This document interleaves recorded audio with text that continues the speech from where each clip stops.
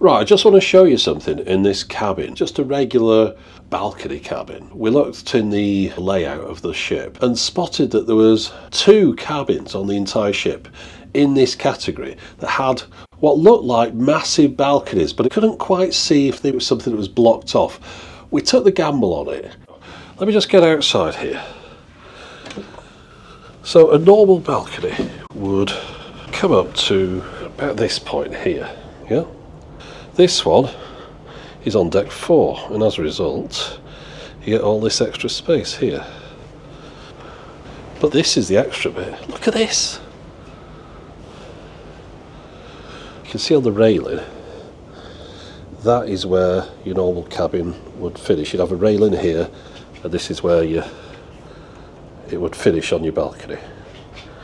But I've got all this space over here. It's ridiculous.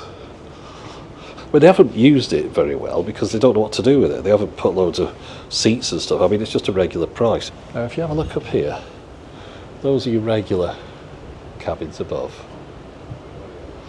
So you can see how this one sticks out beyond there. Now, next door to here is like some kind of crew area, perhaps some stairs or something. It's not noisy though. 4176, I believe, has the same thing. So theirs goes this way into this area, and then from there you get all this, which then links in with 4174. So that's it. Just those 2 cabins have this layout. It's not duplicated on the other side. So if you ever on Queen Anne, book one of those 2 cabins, regular price, and you get all this.